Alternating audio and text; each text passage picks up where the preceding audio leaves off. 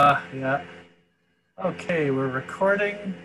Also, notice that's one of the things that we're trying to get into the habit of, especially anytime that we're talking with external people, of just naming whenever we start recording and at the end of the call, making sure that we know what their permissions are of like, is this something that's okay for us to just to archive, or can we share it with our team, or is this something that we can put up? And so we'll kind of keep on moving forwards in terms of our kind of privacy concerns. Data transparency, yeah. Exactly. All right. Well, it's been a great couple of days in terms of some of the external outreach stuff. We had our initial conversations with the folks over at CodeVid today, CodeVid 19. We already have a bridge channel set up with them and are looking at how we can collaborate with them on a few things. We just had a great call with the folks over at, what were they calling themselves? It's Dr. COVID is the project, but they had another fun COVID name. Who are out of the MIT hackathon. That's one of the groups that Ogali got us in touch with, and they're doing some really neat stuff around vaccines and therapeutics as well. So Mimi from that team and Dan from our VT team sort of hit it off and are looking at different ways that they can collaborate. We have our new partner sponsor board. So under our team structure, you'll notice that that's there. It has a different structure than all of our other boards, because it's set up in a lead generation kind of a format. So you'll see we have all our different leads that are there. Here, I'll quickly just share screen.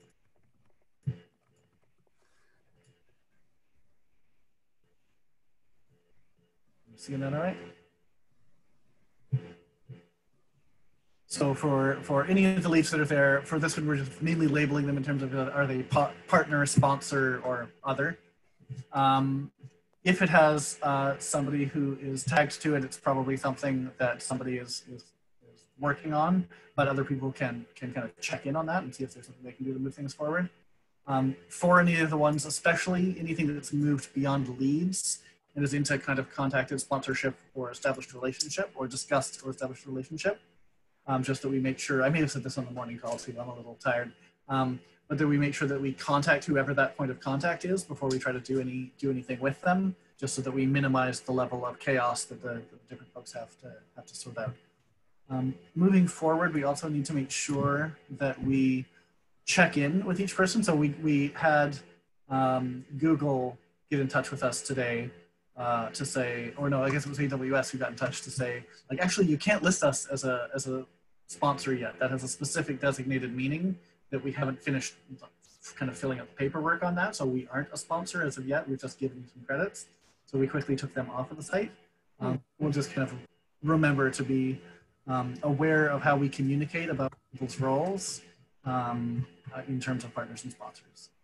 Let's see about that. Yeah, where are things at for folks? Is there any major kind of progress or elements we need to discuss or blockers that are there for either of you?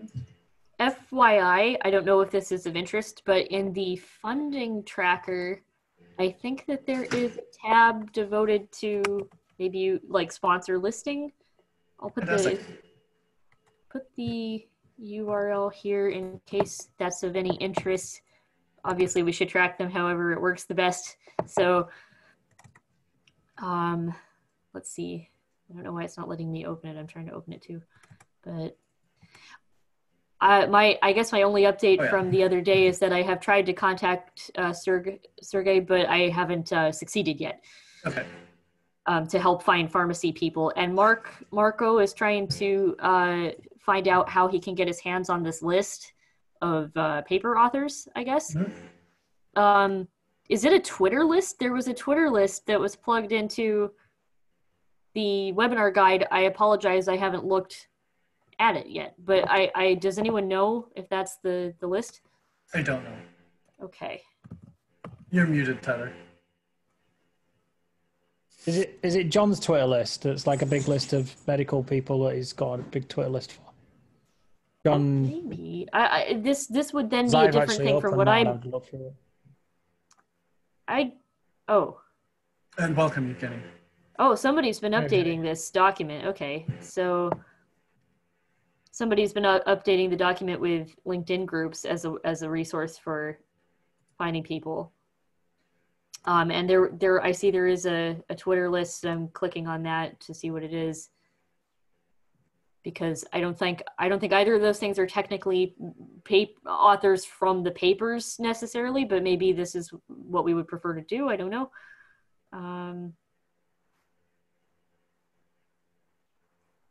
Oh, this is just ID epidemiology. Okay. All right. I'm not a Twitter user, so I'm still figuring out what a list is in this context. Okay. Well, Marco wants to know how to get that ball rolling. So I could point him back to the webinar guide, I guess. Yeah, let's do that, and then we'll see if he needs some further help from there. Evgeny, I just wanted to share that in my sharing out the podcast, we've had a whole bunch of people who have been really excited by it and are using it as a way to introduce other people to what it is that we're doing. So it's already, even just with that first episode, becoming a really powerful tool for us to use. We had a little feedback from the Song PR people in that they felt that the very end part of it, where it's just kind of a little bit of Archer and I talking, they weren't sure like whether that was an editing error or what it was, and so I explained it to them like no, that's meant to be like the live content of those little bits. And my assumption is that we would do like a little snippet of that kind of conversation at the end of each one. Yeah. So I think that any confusion that's there around that will get cleared up as soon as someone listens to a couple of the different episodes. So that's good. I can't express how much I think that's awesome, and that it's great that that's moving forward. Is there anything that you kind of need from us in terms of moving the next podcast forward? Yeah, sorry guys, I was busy the last couple of days, so I didn't spend enough time to catch up with everything that's going on. I definitely, tomorrow I will spend more time on it, and I prepared a checklist for each episode.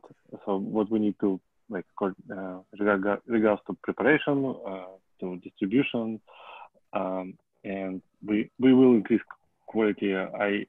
I know we like in purpose did this not so as well as we even could, because the first episode and we had to wait 5 days approval from Apple, and Apple is like 80% of market. So, and even now we have most of our listeners they listen to it from Apple devices. I will share statistics.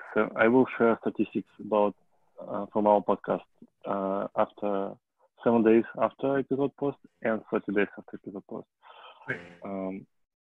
Like, by the way, what's the way to share statistics? Do you have some I don't know dashboards with statistics about website or? Yeah, so we can share those with you and make sure that you can also see those web analytics if that's helpful for you. So that we have a sense of what's going on. I do want to start in the Google Analytics. We haven't done it yet, but tagging any of the major, any of the media that's coming out around us, or any of the podcasts or things we're distributing, so we can see what kind of impact that's having on our. Cool. So send me where should put statistics. Yeah, and next episode I will start gathering ideas what to post there, and tomorrow and share with you guys. I wanted to discuss, since we're here, remember we had this idea to have new hosts for each episode, but I listened this first episode, and this guy, Chris, he sounds amazing. He's great. So, yeah. So maybe we should stick with him. He's good, yeah. Yeah, if he's interested in having that be a solid piece of what he's doing, then I think that would be great. Yeah. So yeah, as we discussed, first next episode will be like half of the time is focused on one team, how it's organized, what they do, like interesting stories from this team maybe, and half the time is just general updates for the last week or so. What team should we start? What do you think? What is, like, I don't know, main team maybe? What more like? Okay, not main team. More we shouldn't like arrange them by impact they do, but how if we let people know about the organization, what makes sense to start with. I mean, why don't we each weigh in? My leaning would probably be to have. Oh, that's funny. I just realized. Wait, on the call, Dan. Dan's in But the room. I would probably have Dan as and VT as one of the starting ones, because it's one of the ones that is, I think, both it's easiest for the public to understand what its relevance is in some ways. But also, Dan, I think you're clearly well spoken, and I think would be engaging in a podcast around that. Yeah, I was literally going to say, I think Dan would be a good first start. And not to simplify it, but American, clear and easy to understand. I understand Maya just fine, and I understand Manuel just fine, but not everyone's going to be able to understand them as clearly as others. So, English, I don't want to just make it sound like it's only English native speakers, but it will make helping in communicating. So it's a balancing act, because I definitely want to have everyone and all the different accents existing, because we are a very international group. But yeah, I think so. When it's about explaining what we're doing, it needs to be as clear as possible. For my overall leaning in terms of, if for the parts where we're just kind of going through the teams, if we're starting with VT and possibly then going to Risk, and I think going from Dan to Maya, I think would be an interesting contrast. And then from there, probably going into what did I say? I had Risk. Then going Christine. Then going into ties with Christine, yeah. Ties, and then having sort of Geo after that, because then we can explain the ways in which Geo is sort of supporting those other teams. And then I think it would be fun to have someone like Brendan on there, where he can talk about what it's like, and maybe even have a mixture of Brendan and Anton, where they can talk about like kind of the in the trenches on the data side of things, what that's like. Okay, cool, thank you. And I like this, having those little pieces of the meta conversation that's happening, I think are great as well. And so I know we've talked about trying to have, maybe it's once a week or something like that, having a call it's not quite like our victory call that we did, but it is a chance for us to just sort of be a little bit more freeform, have it be outside of our much more, and we're going to kind of keep on trying to be disciplined in those other calls that are happening, but have a place that's way more freeform and for people to explore. Also, we can look at any of the other external calls that we're having that might be interesting to grab snippets from. Featuring the folks that we were just talking to today, they're working on a really interesting project that's related. It could be interesting to see, do we want to do a brief thing with Dan, you and Nimi, say, talking about the connections that we're noticing between the work that we're doing. And also that sort of seeds it out there that we're actively looking for and amenable to partnerships. I'll shut up now because I've been talking a lot. Sorry, I missed the first part. Did you talk about podcast or journal meetings? So we should include. Those are for podcasts that I'm thinking of. I heard on the general meeting today that you mentioned this group of hackers who attack this problem. But from my experience, we should talk in podcast, especially in podcast, and any external communication is something that happened already, not the ideas for future, because it doesn't work this way. So if we collaborate somehow, it will be good news that there's another group of people. They also attack this problem from different angle, and we decided to collaborate, and now we did this, or they joined us because their lifetime ended, and they joined us. It's also cool. It shows that our structure, organizational structure works. If other groups join us, and it's more productive than chaos. Yeah, no, that's great.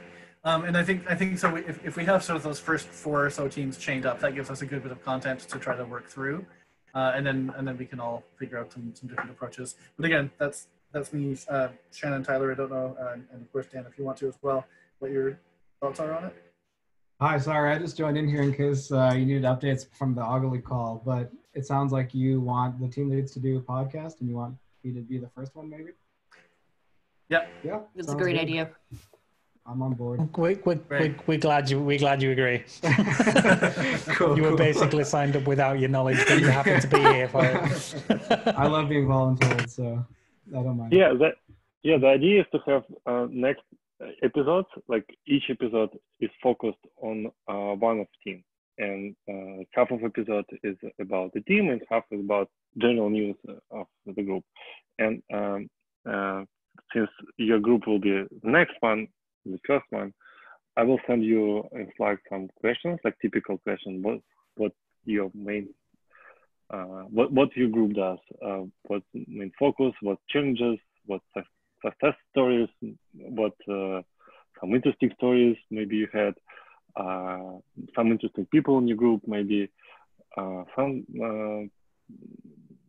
I don't know how this list is, so you'll be first. We'll testing on you.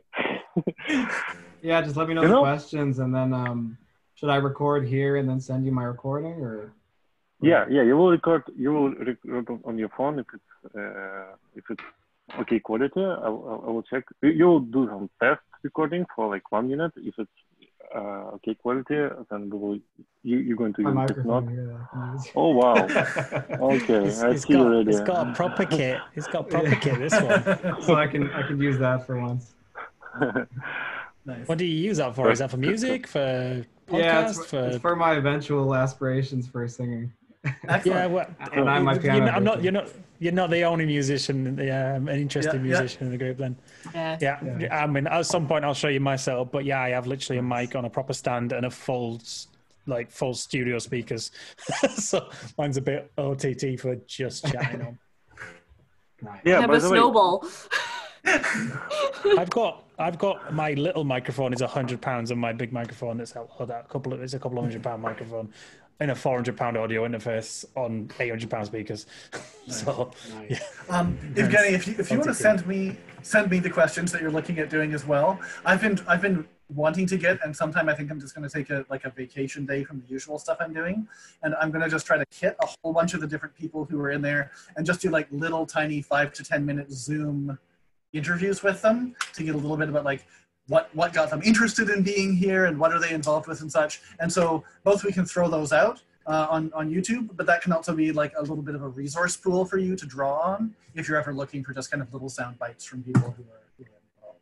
It might be an interesting way of, rather than always concentrating having like 20-minute, 30-minute episodes, we could have like main episodes and then like mini snippets, audio snippets, like say you could just almost make like just mini episodes, because there's a podcaster and a musician I really like, a guy called Derek Strivers, and his first season of podcasts were like 2 minutes. He had a little interesting thought and he just recorded it and put it out. So we don't have to necessarily, it's good to have like, you could obviously label them differently, like main episode, offshoots, edits, cuts, little snippets, little stories. I don't know how you want to define them, but it might make for like regular content in between episode periods. Go ahead. That's what I wanted to tell, that when we discussed with Artur, we discussed that first 4 episodes we should introduce the teams, because if we will do some other stuff, people still don't know what we do exactly and like what is it about. But after first 4 episodes, when we introduce our 4 core teams, we definitely should introduce have episodes from community communication team, and some like stories from Tyler and Daniel. I guess they have a lot, like how all this organized and work, and it's from my perspective the most interesting part. And then after, like, it's not just dry information, and like every second or every third episode, it would be nice to have something about people, like behind, like backstage information. It's about people give it personality, and personality is what makes an organization interesting, and it makes it human rather than just like, they just make things and we don't really understand anything about them, and it's just this amorphous bubble. And there's a couple of people I've heard from, but everything else I don't really understand. That's not really how we work. One other thing for the podcast is, Evgeny, I'm going to put you in touch with Lizzie and Natalie from the PR company that's helping us out, because they may have some ideas around messaging, and they might have, especially around anything where we float into the areas of politics or around some of the other pieces, they also have some good ideas in terms of how we convey things in a way that isn't going to alienate potential sponsors and is going to kind of encourage the people we need to be encouraging. With that said, I also want to make sure it's hard for anyone who's helping from outside the organization to really understand the nature and flavor and character of what it is that we're doing.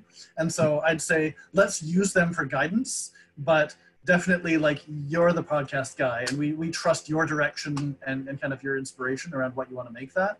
So we'll just kind of have that as an ongoing dialogue.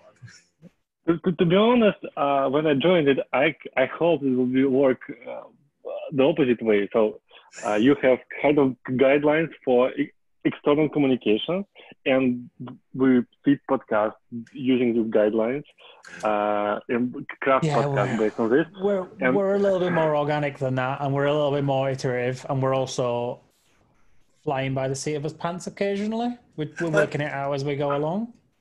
But definitely we can work with that. But we just, no one has the experience of doing all of the things to be able to explain the only way to do it. So no one can really, like I say, none of us are experts in the whole. No one's an expert in how to communicate an organization that seems like that works the way we do, that is approaching the problems the way we do, and is trying to communicate for an organization that you can't really speak for everyone because you can only ever really speak for yourself. And we're trying to define what we are collectively because no one's really commander-in-chief, CEO, or boss person who's set it up. It's like I noticed that when we were preparing. When we were preparing the first episode, why it took so much time because we talking with you guys and after we formulated all these answers for questions, because it's not like we have them and we put them in podcast how it usually works. Right. We asking these questions. More democratic and more involved in that side of it. Democracy is messy. It's a messy, slow, meandering process, and we kind of have a semi-democratic system. Yes, there are starting to be like hubs of information and hubs of communication, but even Daniel and I, who have started to become a bit more of a understanding and more different teams and what's going on, I am not an authority on anyone or anything other than the little bits that I've picked up. I don't have any, no one's got any authority to say anything other than this is the impression I'm getting and this is the way this team's working and they're doing a good job, and it's all very like, I can't tell you that right or wrong.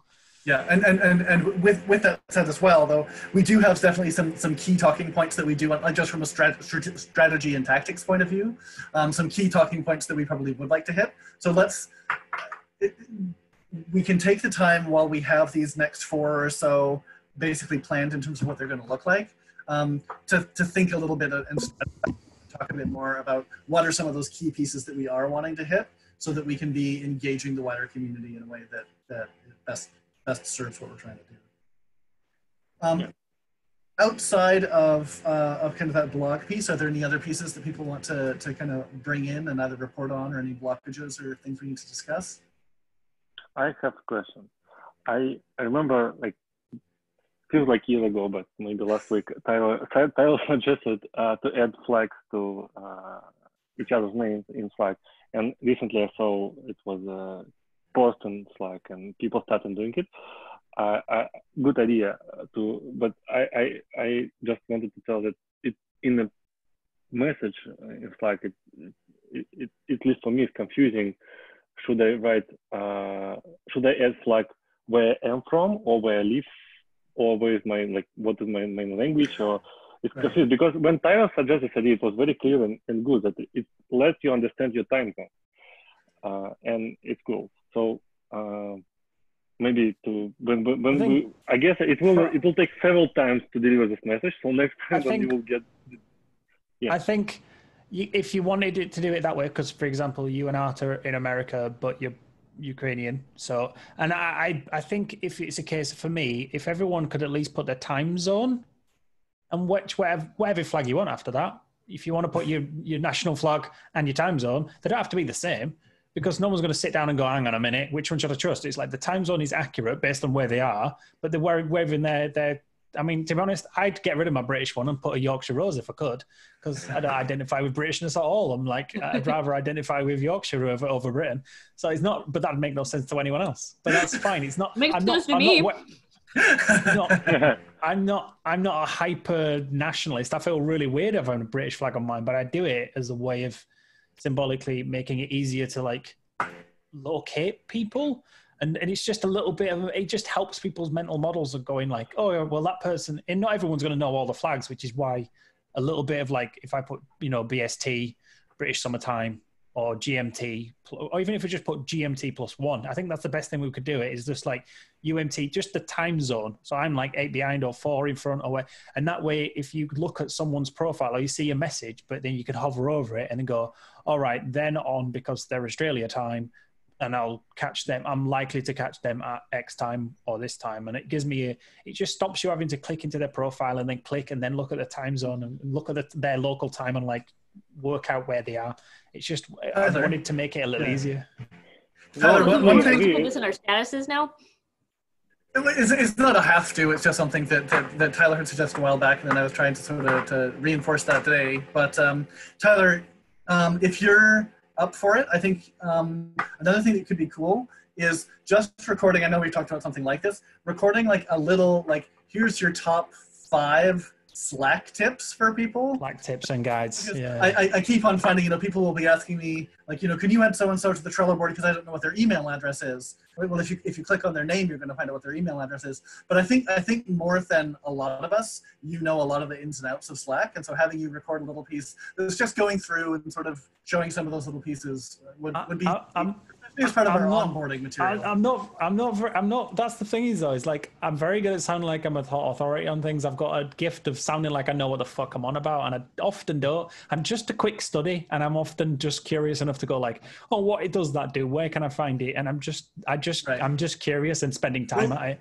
But yeah, I'm happy to, that's all it takes. Little things I've found. Yeah, all the little things I've found, I'll work out how to put it in a little something together as like, 5 quick tips of how to make your life easier on Slack and Trello.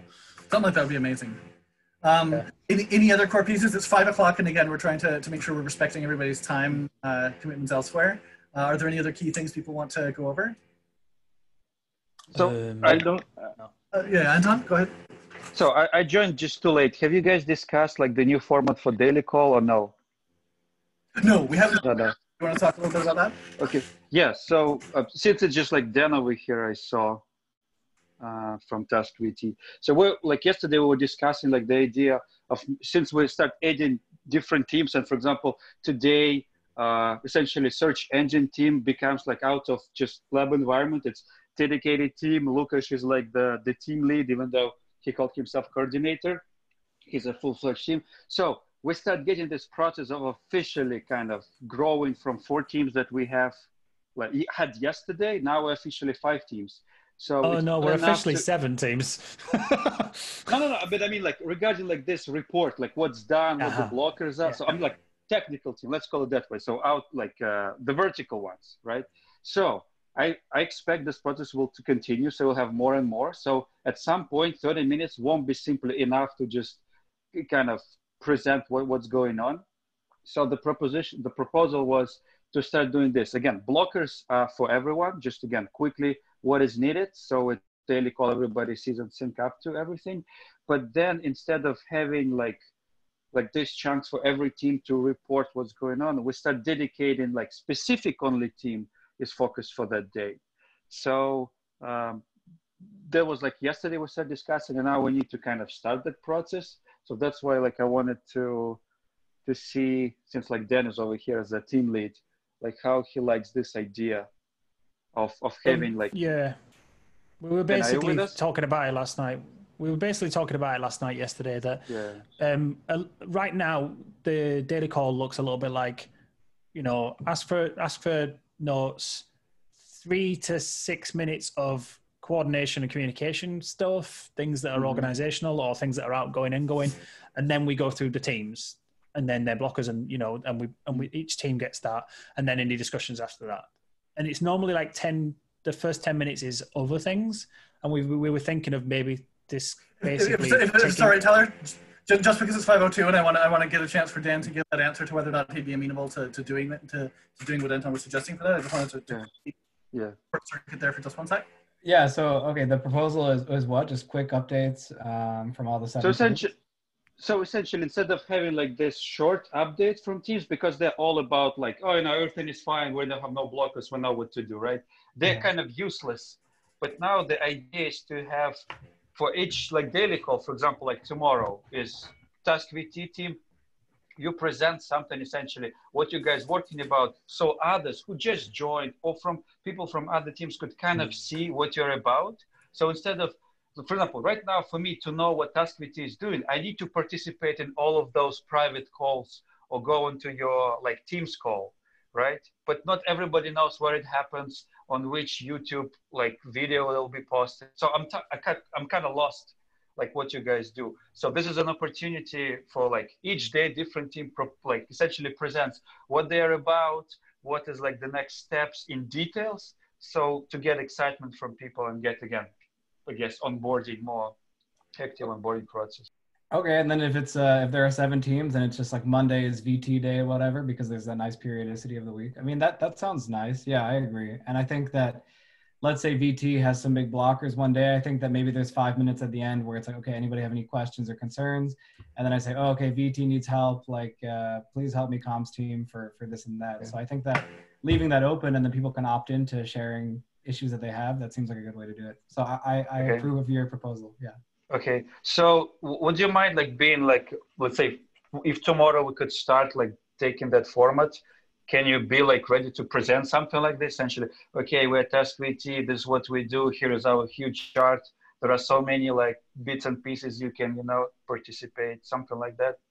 Can I have until Friday, possibly? Because we should have a nice version of the chart. I'm working on that tomorrow morning, so it should be one that's not my hand. You don't want to show them the one you made on 420?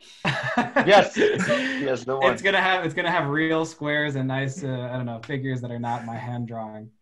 So I like your hand drawn one's awesome. Thanks. Yeah, it is amazing. Actually, it's hard to kind of grasp all of it in one. It's like a Lord of the Rings map or something. I don't know if it's going to be that much easier when it's in Lucidchart, but it will be in Lucidchart at least. So. Okay.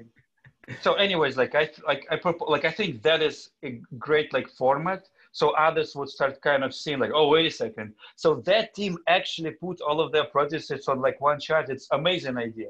So just kind of that type of stuff. I envision in this type of format of people showing what works for them, right? And then other teams could pick it up and so on. Yeah, I'm happy to guinea pig, and I prefer to guinea pig on Friday. Okay. It allows for that cross-pollination of skills and process as well. Yeah, everybody can see other people and how they do things. Anyways, I think that's us done. Thank you for your time, guys. Great, yeah, thanks everyone. We'll check in again after, and I'll post this once it's up on YouTube. Okay, awesome. Cheers. Thank you, guys. Thank you.